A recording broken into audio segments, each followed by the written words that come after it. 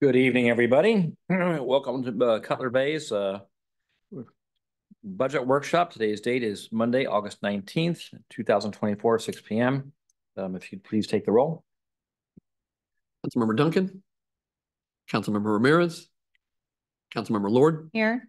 Vice Mayor Callahan, Here. Mayor Mearpont. Present. We have a quorum. All right, thank you. If you could all rise with me and join me for the Pledge of Allegiance.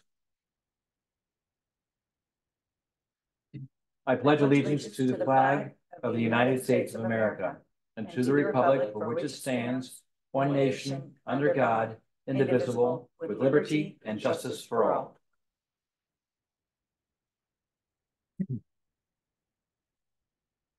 All right, welcome to our second budget workshop, one of three. So we'll go ahead and get started. Ralph, if you want to lead us off and get into it. Okay. Thank you, Mayor, members of the council. As you mentioned, tonight is our second budget workshop.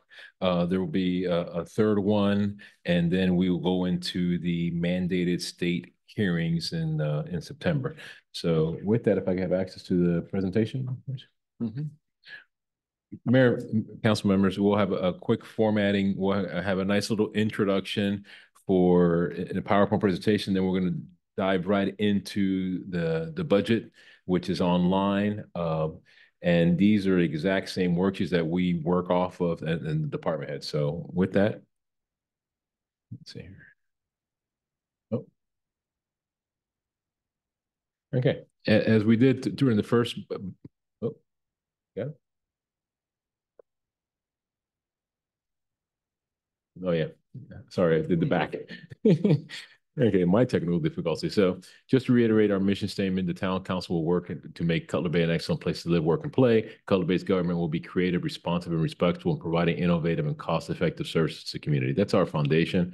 And obviously we have our vision, which I'll spare there for the council to read and the residents here in the audience and residents at home as well. These are similar to what we did for the first budget visioning workshop. Financial sustainability and strategic goals. The fiscal viability of the town is primary concern of its elected officials, its residents, and its employees. Short and long-term financial stability is critically important to the ultimate realization of the town's vision. This service area has four components: fiscal responsibility, fiscal transparency, capital building programs, and growth management. I think that's very important to bring in the strategic master plan there. As I mentioned, Mayor, members of council, we had our first budget visioning session on July 31st. Tonight is August the 19th. We're having our budget now. We start showing some of the figures and a lot of the work that's done at the department level, and as well as our finance director, Robert Dario, who's online as well. And then we have our third budget workshop on the 29th. I think I want to spend a second here because these are not required by the state. This is something that we do in Cutler Bay to provide, the residents as well as the town council opportunity to collectively in the sunshine meeting discuss collectively your thoughts and provide guidance to town staff. Hearings are state mandated. You'll see that coming out in trim notice shortly, September the 10th. First hearing, and September the 24th. All meetings are at 6 o'clock at the town council chambers. One of the items that we do is make sure we have a lot of notifications. So our communications manager on July 24th put in the budget workshops and hearings through a e-notification. We have over 4.8 thousand subscribers. We also have it as part of our Cutler Bay community newspaper the week of August the 19th, our upcoming hearings. Then we also post it on our main town website calendar. And then we also have it displayed on our two electronic message boards, Curran Boulevard 107th and Marlin Road and Oak Cutler Road. We also have, we set the ceiling millage rate via resolution 2453. Millage rate ceiling is 3.006 per thousand assessed value. Our current rate is 2.8332. Resolution also created set the budget hearing dates and times. As we mentioned before, September 10th, 6 p.m. First one, second one, September 24th at 6 p.m. This graphic here, I would want to remind the council that Cutler Bay is still one of the lowest millage rates within the 34 municipalities. There you can see where we rank. I apologize, it's kind of sideways, but it's kind of the easiest way to read it. of 2.8332. Fund balance, our reserves at $26.6 million as of our last audited.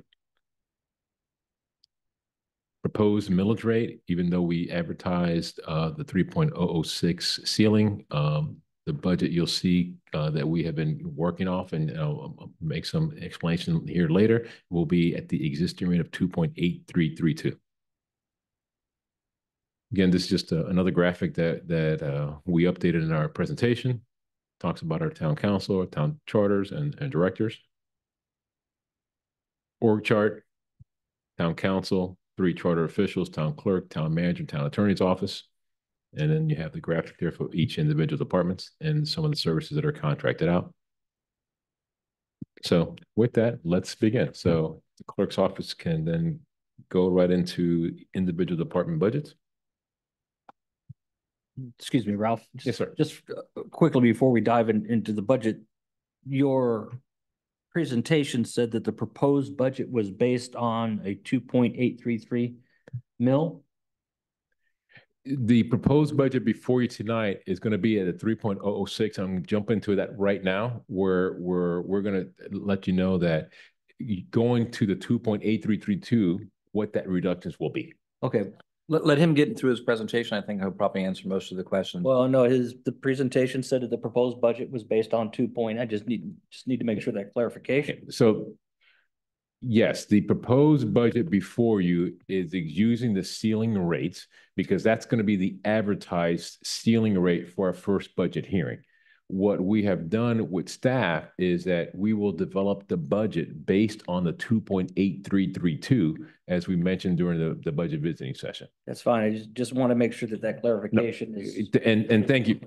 Yes, And and thank you for that, because in my world we already know it's going to be reduced, and in fact, in our first presentation here, it's going to talk about what that reduction will mean, and we'll be presenting, like right now, we're going to be presenting you a budget with a budget surplus of $3.2 million.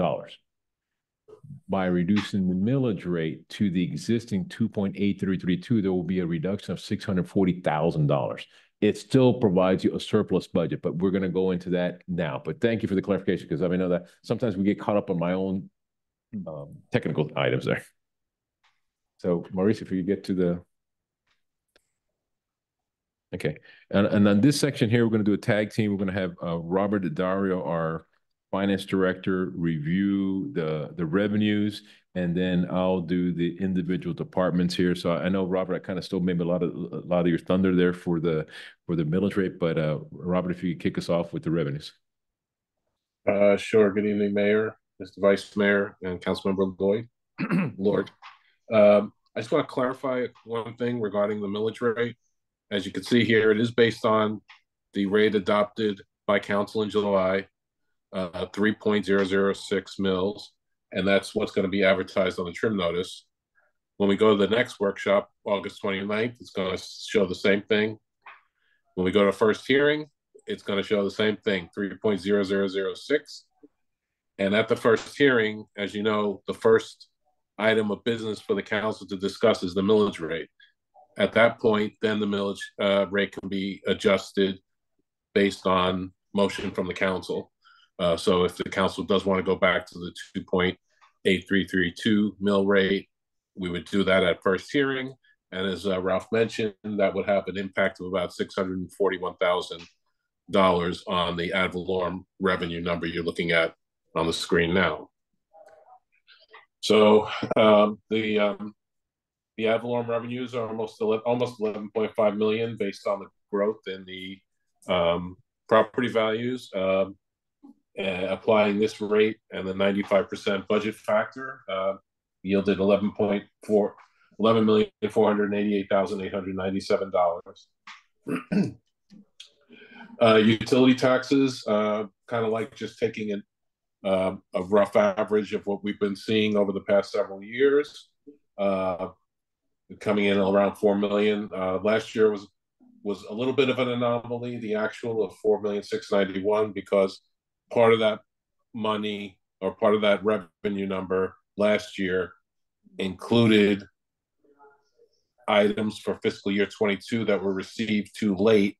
So for accounting standards prevented us from recording it in fiscal year 22. It was recorded in fiscal year 23. So 4 million is kind of like more of the average. So we settled on that number for this year's budget. The local government half-cent sales tax, the communications tax, and revenue sharing are all based on the state revenue estimates and budgeting at a 95% budget factor. Electrical franchise fees, we're budgeting roughly almost $3 million, $2,950,000. Just want to also point out, I don't know if you recall or not, but from years back when we were part of the interlocal agreement for FPL franchise fees, through the interlocal agreement, our franchise fees were hovering around $1 million a year. So this has been an extremely good revenue source for the town. Grateful that the council enabled us to enter into a separate agreement with FPL upon the termination of the county's interlocal agreement with FPL, and it's really helped out the town's revenue streams. Solid waste and licenses and registrations are fairly consistent every year, so we're budgeting in line with previous years. Obviously, there's fluctuation that can happen with those numbers. You just don't know how many alarm violations you're going to have or how many business registrations you're going to have, businesses coming and going. The first local option gas tax is also a state transferred revenue number. They have not released that yet, so we're using a $550,000 placeholder amount for the budget.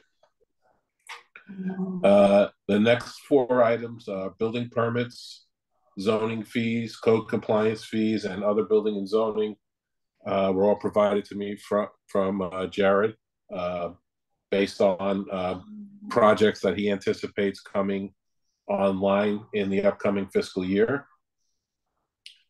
Parks fees. Last year was kind of an anomaly. Maybe it's post-COVID phenomenon, but generally the parks fees have been in the 100 to, well, obviously last year was 211,000.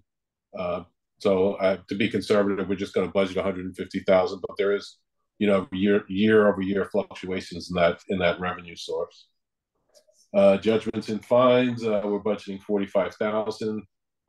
In recent years, they've been lower than normal. Again, this is a fluctuating number year over year based on the number of citations and such that are issued by the police department.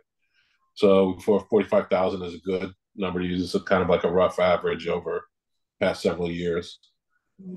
Miscellaneous revenues of 331,000. That comprises several items, school crossing guard revenues that we get from the county, lien search fees, and lobbyist registrations from the clerk's office. It includes our revenue from the park cell tower that we rent out, the space that we rent out, and it also includes the CITT administrative fee that we charge to the CITT fund. We're allowed to charge as an administrative fee 5% of the revenues of the CITT program. Grants, the only thing we're budgeting for this fiscal year is the balance of the resiliency grant that started in the current fiscal year. It's anticipated that a small amount might carry over to next year. So we're just budgeting for a portion of the $150,000 grant to carry over to next year. Investment income is just looking at our current investable cash balances and the current interest rate environment, and coming up with an estimate of around $500,000. So total operating revenues are estimated at just a little bit over $31 million. We're bringing in from special revenues $200,000 of second local option gas taxes, which can be used for capital type items such as our sidewalk repair and replacement program. So we're going to be bringing that over in from the special revenue fund and expending it in the public works department for the sidewalk repair and replacement program. Balances brought forward is the estimated carryover from this fiscal year to next. Again, that's going to be a moving number, as we, more fine tune the projections for this year. Issuance of leases, we don't have any this year. Proceeds from the issuance of debt, just want to point out that we anticipate issuing GO bonds this upcoming fiscal year. But given the ever-changing environment in interest rates and issuance costs, we felt it was rather than estimate, come up with some kind of an estimate here in the original adopted budget. We thought it would probably be more prudent to wait until we actually issue the bonds and we have actual numbers, and then do a budget amendment at that point in the year to reflect the actual proceeds and the actual debt issuance costs. So that's why, even though we know we're going to have an upcoming bond issuance, we're not budgeting for it in the original adopted budget that we're going to pass in September, but rather we'll deal with that with actual numbers at the time the bonds are actually issued. Then, as Ralph mentioned, the following expenditures are for each of the departments, and we have separate spreadsheets on each of those detail. Transfer out to special revenue, $250,000. This is for what Ralph refers to as the buffer land project, which I believe is the 8.5 acre parcel on Old Cutler and Southwest 184. We have a $250,000 grant for that project, which requires a $250,000 match. It was determined that ARPA funds were not eligible to use as a match for that project. So we're using some of our general fund grant match reserves to cover that project. It'll be transferred over to a special revenue fund, and you'll see that at the next budget workshop, and it'll be managed by the Parks Department. And then the reserve balances, basically, to point out here, we're as of right now, the budget reflects $31.34 million of total fund balances, of which $27.3 million is going to be set aside for contingencies and emergencies. And the current state of the budget is reflecting a surplus of $3,273,871.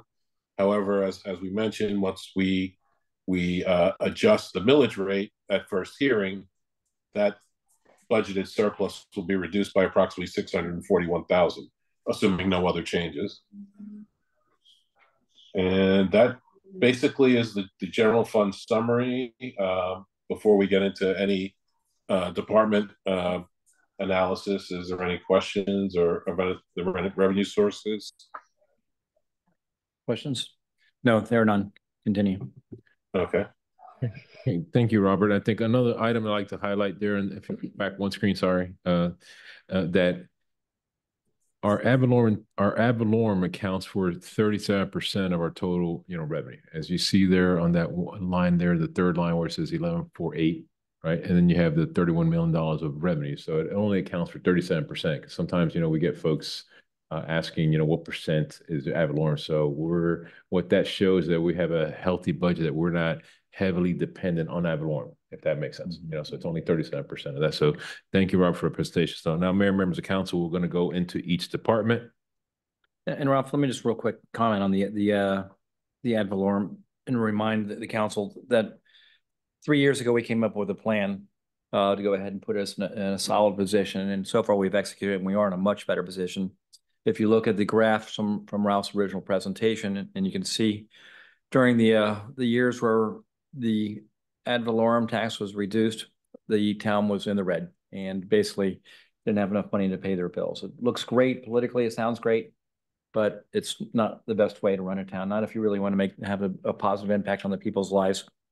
Number two, you have to take into consideration that we've seen, though housing values have increased for years and years, we've seen in the past where they have not. Matter of fact, not too long ago, we saw where the entire housing market crashed. It was a very similar situation to where we have right now, where it was everything was looking very, very positive, and then it dropped like a rock, which also affects the ad valorem revenues coming in greatly. So, I'm just thankful that this council has listened to the financial experts to talk about where we want to go. And as long as we continue along this path, I'm very, very pleased with the results for the town so far as we're moving forward. So, And if I, sorry, go ahead, Rob. no, Rob. I just wanted to just add one thing.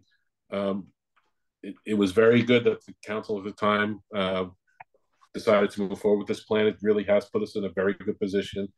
And I don't know if Ralph has had time to mention it to you or not, but we're in the process right now of working with our financial advisor to try and get an upgrade to the town's credit rating based on our strong financial strength. So we're going to have initial discussions with Moody's first week of September. And hopefully by the time we go out to do the bond issuance, that we'll have a credit rating upgrade, which will save us a lot of money in interest costs over 30 years. Right. Thank you for bringing that up. It's in my mind often, but it just makes so much sense. We're going to save so much more money by having a town in a good financial position than as we were, 6, 7 years ago.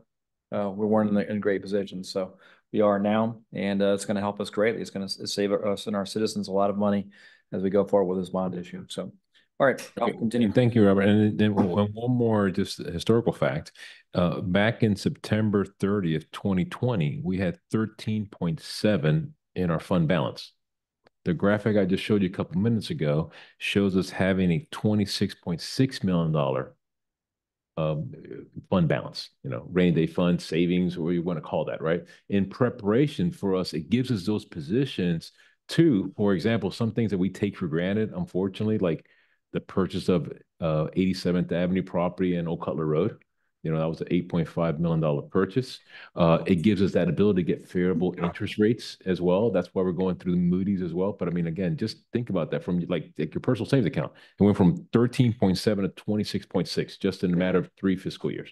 And that's what we're doing. And we know that what we're going to be leveraging, our biggest project is going to be that, Legacy Park project that we have, right? And anything we're going to try to do is try to increase our Moody's rating. So thank you, Robert, for reminding us. But I just want to make sure that I put that out for the public to understand that that's how much we've increased it, and very prudent. And not just Robert and myself; it's a team effort with each of the members of our team that we have here, our staff members. So thank you, Mayor. So now we're going to go into the part.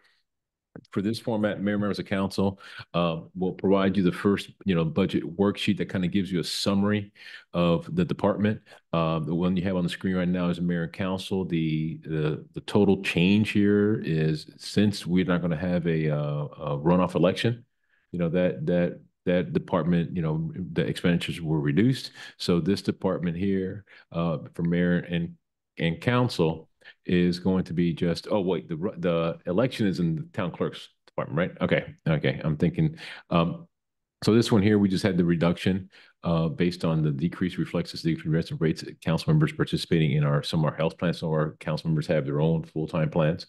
So this overall reduction in this department is $8,700. So if there's any questions here, if not, we could then move on to the next department. Okay, town clerk. There we go. A little bit earlier there, right? So here there's an increase, and you'll see the theme throughout. I think one thing that's very important as town manager, I think one of the most important assets, if not the most important asset we have, is our town staff. Members of council, I've said this, throughout my tenure here, is that our success is going to eventually start coming at a price. What's that mean? Is some of my colleagues will then start looking at some of our staff members and team members, right? So my biggest thing is making sure that we, protect the staff, provide them a good work environment. We do a pay plan, pay plan study every, 3 years. We have, the set COLA per our resolution. So a lot of themes you're going to see here is just employees, with our biggest asset. That's what makes us the difference, in Cutler Bay. So here we have an increase of $52,000 in this department. You'll see that there it's highlighted mostly, just in salaries there. And if there's any, questions here, let me know. No, Questions same. from the council? No. Okay. Next department, Mr. Clerk. Okay. General government here, we're if you can move up a little bit here, this is a lot of expenses here. Again, same theme, you know, salaries there. You have a net decrease. If you can move up a little bit there, there we go. Net decrease primarily reflects a decrease of financial advisor services, but then also we have some decreases there from the environment, from the decrease in the communication consultant, but also we have an increase in our environmental lobbyist as well as we start going through that journey, and then also our technological consultant services that we have that we're finalizing our big software program that we have is going to carry over. Also, we have, you know, the website hosting there. We have increased like design owner's rep for the geo bond. Some of these items will be get reimbursed from the geo bond that we have there. So I don't know anything else, Robert, I could add to this department. If you could scroll back down, Mauricio. I just want to make sure if I missed any, because this is a large increase here. Robert, anything there for the geo bond services? You can see there for it's over $1 million for the geo bond services there, because that we had to budget it there. But that's going to be something that we'll get reimbursed from once we issue the bonds. But we know that those are the costs that we're going to incur next fiscal year that we'll reimburse ourselves from the issuance of the bond. So that's why you see that big, large increase there. And then also item E as an earnest there is an increase to our property insurance, just like everyone else. Our property insurance has gone up. Both myself and Robert have gone through and exhausted our efforts to try to reduce, but at the same time, not expose ourselves too much for a lot of liability. We do have a lot of more equipment out there, as I think it was Vice Mayor said it eloquently during our budget visionings, that we've always increased our amenities in our parks. As that increases, now we're increasing some of the outdoor fitness equipment that we have, you know, expanding playgrounds, et cetera. So you see that starts catching up with us with our insurance carrier. So if there's any questions for general government, okay. Next. Okay, we have the finance department. As you know, Mayor, members of council, you know, we're very proud of saying that we only have, you know, 37 full-time employees, but at the same time, that means we have a lot of vendors, right? So what's that mean? I mean, if you've seen our operation in the finance department, you know, Robert, Mildred, and Norma do a great job there. This budget here, the biggest highlight is that we're going to bring in a part-time, no more than 20 hours per week employee to help and serve as a rotation person, because literally our finance department is so lean that one person's out is like, okay, who's doing payroll? I mean, we're so lean there. So this budget does reflect a part-time position, not to exceed 20 hours per week for this department here, and that's what most of that increase is there for. Okay. No questions? Okay. Next one. Okay, town attorney's office. As you know, we contract out to the law firm West Road to help them. It's basically a flat service here. And town attorney here, Roger Pose, here representing the town attorney, if there's any questions. No? Okay, great. Thank you. Okay. If you have any, Ralph, you can just keep going. And okay, all right, just along the way. All right, just not a problem. Okay. Okay. Community Development Department, as we discussed during our budget visiting process, we're going to bring in what we call a facilitator, you know, building permit manager, as we call it. There will be some cost savings there because we contract out that service now, but that person will be in-house and oversee, instead of contracting out for 3 front desk employees, we're only going to be contracting out for 2 because we're bringing in one person in-house. So there will be some cost savings there as reflected on this budget, but at least we could have a one-stop shop facilitator there that is our own town employee. No reflection on our current provider, but I think it was important for us to have that individual there that monitors on a daily basis the front desk clerks and making sure that everybody's getting the accurate information, and more importantly, having that one-on-one service with the residents that come in and get an owner builder permit that sometimes can be complicated for someone trying to do that on themselves. So this department reflects that there, as well as obviously our other contractual services there. You see the big ticket item, because that is as we receive the permits, we do have those inspectors on an hourly basis. I'd like to thank, Jared and Santiago Gonzalez, Santi, because we've actually implemented a time clock just like regular employees. So the inspector comes in for a certain discipline, they time in and time back out. So we've seen a reduction in our invoices with that, and that hopefully will reflect even more of a cost saving than you see here presented in the budget. Okay, next department. Okay, Public Works Department. Basically, it's less than the current year. There, a lot of the offset is that we charge some 30% of the salaries to the stormwater utility fund as it reflected on their individual job duties there. And this is all the right-of-way services that we maintain throughout and the payroll for that department. And that's an overall reduction of 41,000.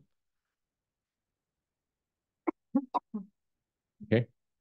Police Department, as we contract out with Miami-Dade County Police Department, this is one of our big ticket items. The cost did go up over $597,000, and that's attributed to the COLA increases that were negotiated through the union. We know that there's going to be a new sheriff that's going to be elected.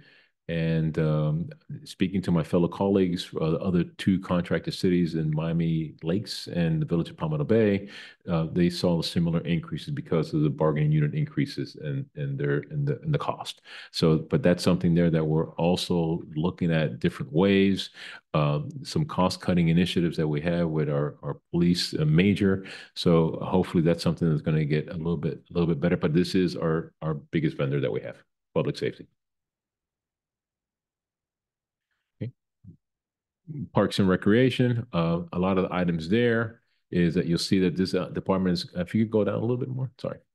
Yep, this department has increased $169,000, but a lot of it is going to be for the increase in level of services for our landscaping services that we have. We want to make sure that we have more cycle cuts, more individuals working at the say after sporting events. We have like our contractor there more often to simple things like in between baseball games of raking the clay, for example, those kind of things that we want to make sure that we have. But also we know that we're trying to start winding down some of our active adult services that we used to have grants for over 100,000, but you'll see there that we actually budgeted over, let me see if we go up a little bit.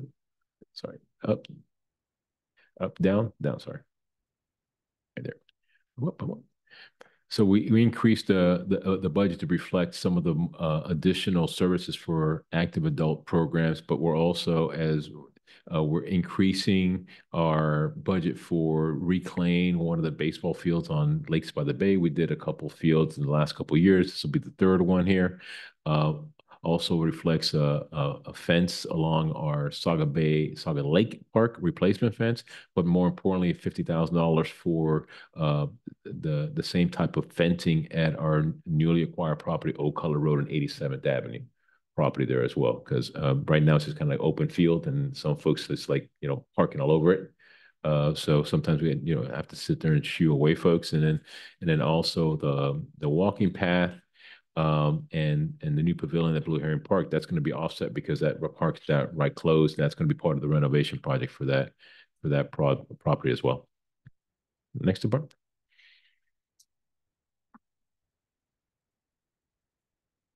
That's it. Oh, okay. So if we can, so that completes the for each department. But I think Mayor, more members of council, even though we didn't dive into the worksheets, I want to make sure that this. What you see on the screen here is what's part of the agenda. It's attachment B to my memo. And with that, I'd like to go back to a brief closing from the PowerPoint, if we can. Maurice, if you could bring it up on the screen.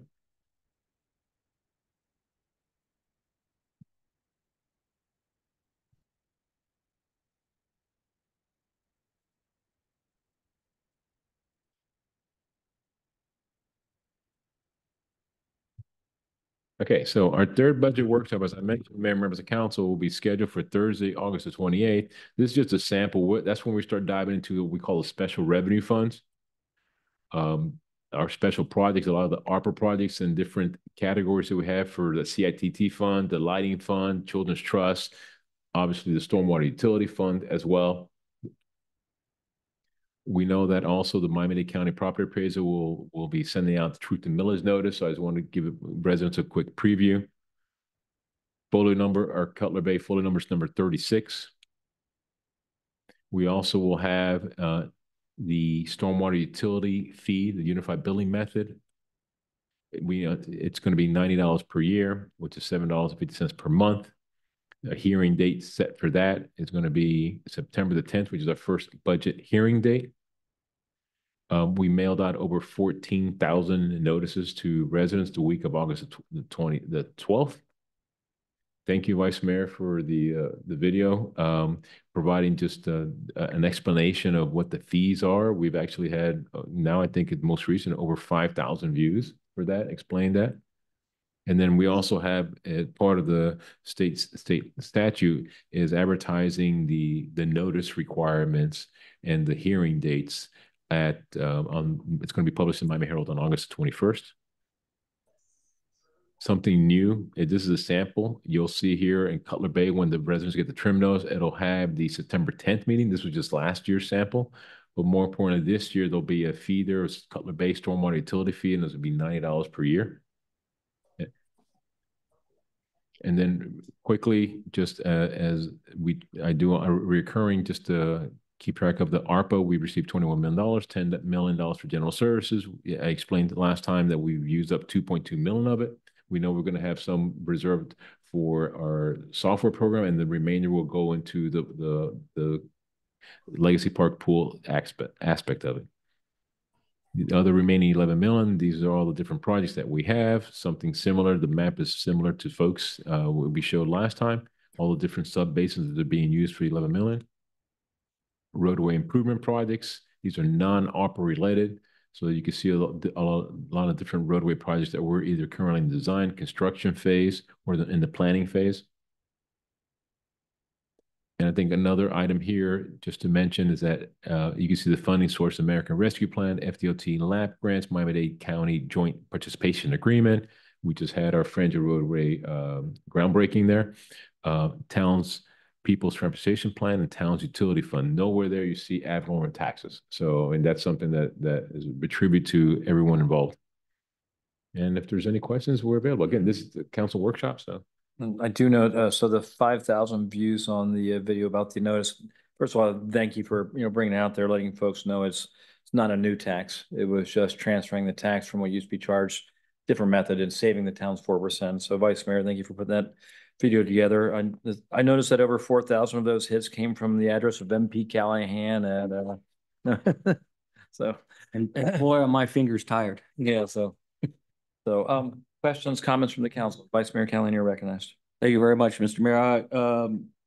A question and then just a general comment. The first question is, in the general government line on the GEO bond services, the initial outlay of $1 million, you had said that would be repaid once the bonds are issued.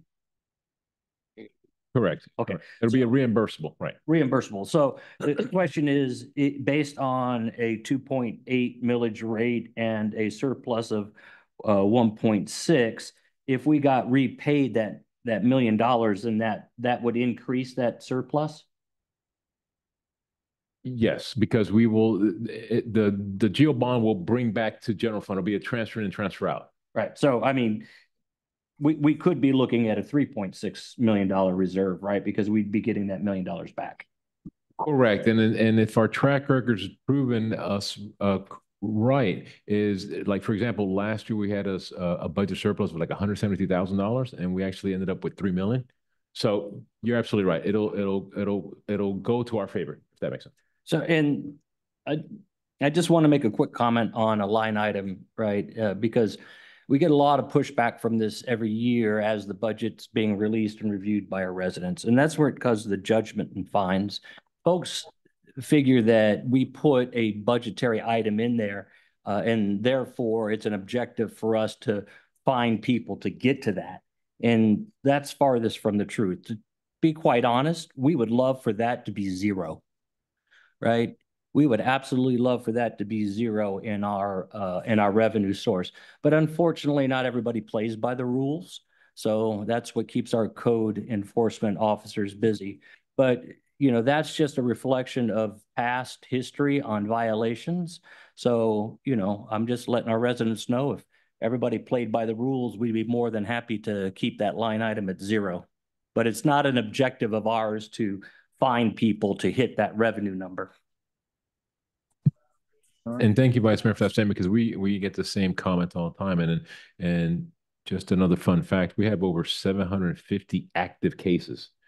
And the best thing we like to do is try to resolve the matter before we even get to a special master. Right. It doesn't do us any good to have someone with a daily recurring fine of $250,000 in the almost a six-figure figure fines. I'd rather have that house come into compliance, or have the bank foreclose, bring in the company to clean it up, put a big for sale sign on it, and bring another new family to Cutler Bay. I mean, we'd rather have that than $250,000, for a daily fine. So you're absolutely right, Vice Mayor. But again, that's a tribute to our code compliance. In fact, we have an internal saying that code compliance appreciated the day of closing. When you're closing, your property values are that high because code compliance did something, right? Because it is a tough job telling everybody, those individuals that are in violation, that they're doing something that they're not allowed to. So, but thank you for the words, Vice Mayor. Any other questions or comments? Ralph, again, and Robert, thank you for the presentation. Looking good as we go. I think I have a conflict for the next budget hearing, just so you know. So Vice Mayor, you may be the one in charge for that one, but I'll talk to you beforehand if there are any questions or comments I have. Sure, not a problem. In fact, Councilwoman Duncan reached out to me, and Councilwoman Ramirez as well, that they won't be able to make it tonight, but they'll watch the recording, and they also have, we call it the book that we were reading from, and this is the same items that are posted on the town website as well. And our communications manager will post this tomorrow with the video. If there's any questions throughout, residents will have to wait till the next budget workshop. And I'll also like to point out that these workshops are primarily for the public, because we can talk to Ralph on our own anytime and give the input and have our questions or concerns addressed then. So again, I'm sure Councilman Ramirez and Councilman Duncan have talked to you as well as I have and everybody else. So all right, any other questions or comments? No? All right, this meeting is adjourned. Thank you very much.